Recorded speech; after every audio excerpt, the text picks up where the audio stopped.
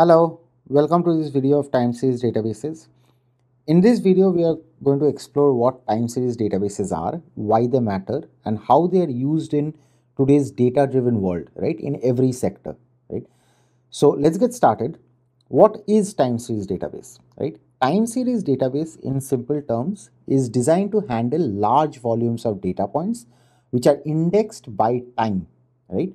So the in various areas, the data is stored in a column format, which is optimized for time-based access patterns, right? So if you take a look at a sample database with time series data, right? In this database that you are seeing, there are 6 columns. The first one is the timestamp, right? So that is the main important uh, column in this database, right? So let's say this database is reflecting the stock prices, right? So the first column is the time when the stock price data was recorded. Second column is the open price, that is the price of the stock at the beginning of the time period. Next is high price, which is the highest price of the stock during that time period. Low price is the lowest price of the stock during the time period. Close price is the price of the stock at the end of the time period. And volume is the total number of shares of this company's stock that were traded during that specific time period, right? So now if you have this kind of a data, this is a time series data, right? Because stock trading and stock and are all time series data, right? Those are based on time. So if you notice, what are the kind of access patterns that can happen on this kind of a data, right? On this kind of data set, right? So first is financial analysis, right? The data could be used to perform financial analysis on the company's stock, right? Such as calculating returns or identifying trends in the stock price over time, right? Next is algorithmic trading, right? Time series data like this can be used to develop and test algorithmic trading strategies that aim to exploit the patterns, right, in stock price data, right?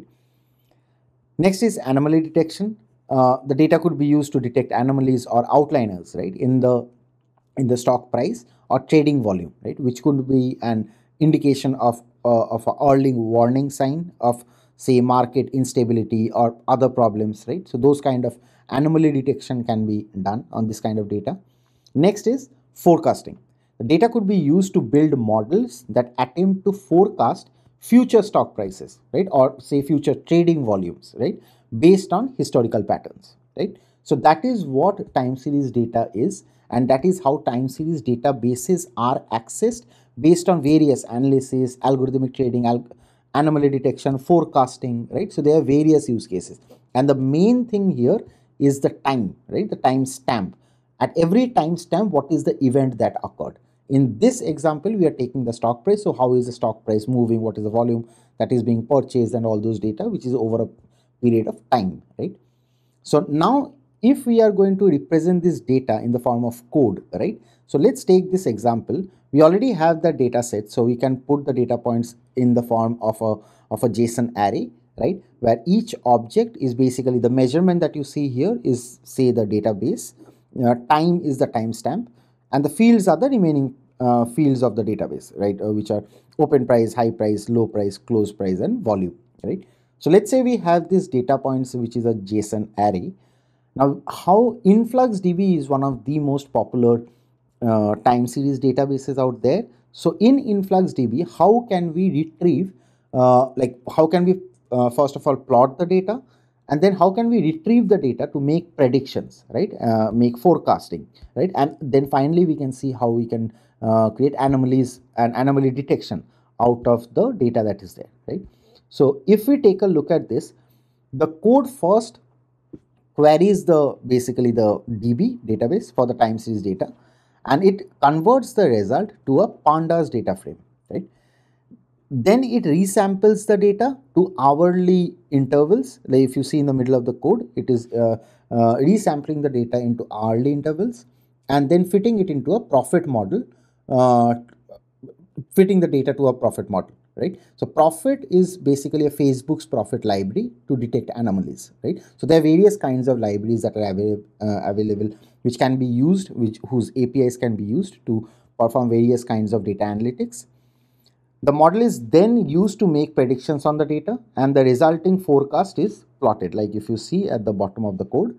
And finally, we are figuring out the potential anomalies, right? The potential anomalies are being identified as points where the predicted upper bound of the forecast is below the maximum observed value in the original data, right? So basically, even if you don't know InfluxDB, what you can understand is we are basically getting the data from the database, we are plotting it on a profit model, right? We are trying to make predictions and then creating an anomaly detection forecast from the data, right? So this is how at a high level that can be done, and we are doing it using Facebook's profit library, right?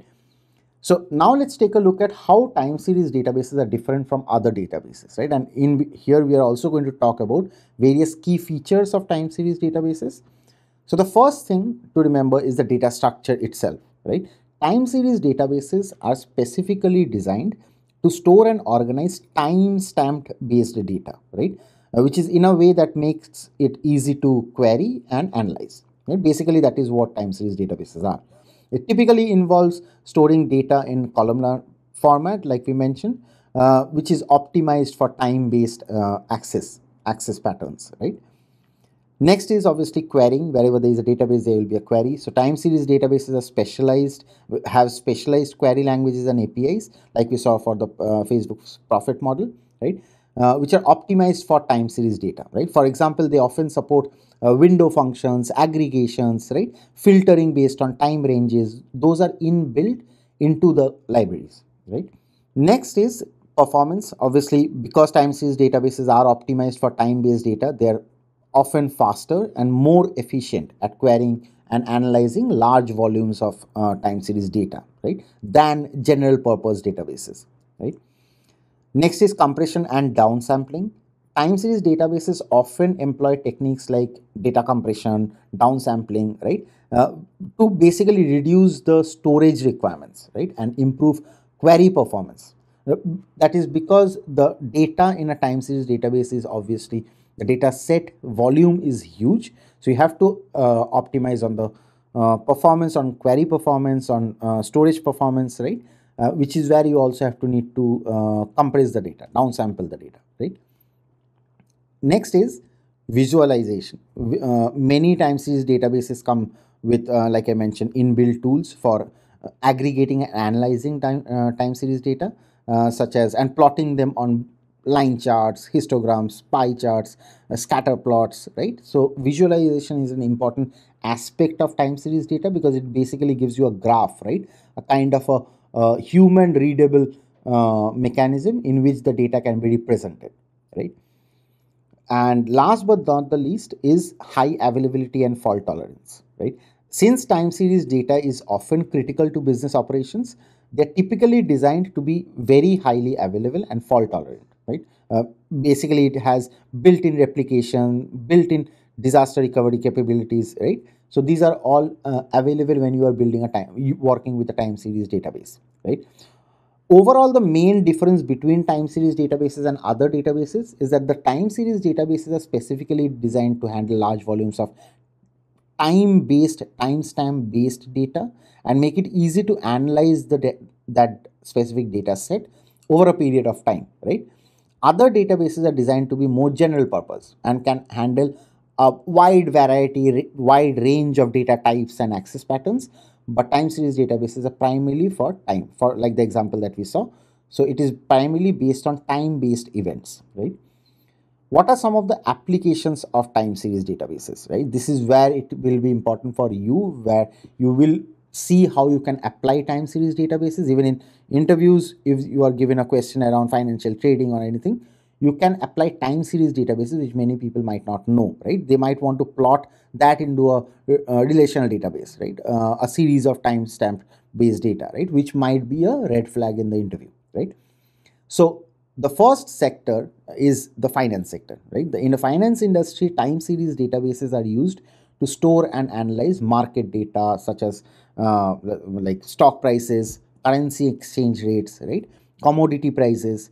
The data is used to make basically to make investment decisions, right? Forecast market trends, detect anomalies, right? Detecting anomalies is a common pattern, Time series databases are also used to store transactional data for financial institutions, right, where there is a transaction involved. For example, credit card transactions, right, account balances, right. So various, almost every aspect of finance sector uses time series databases and handles time series data for various purposes, right.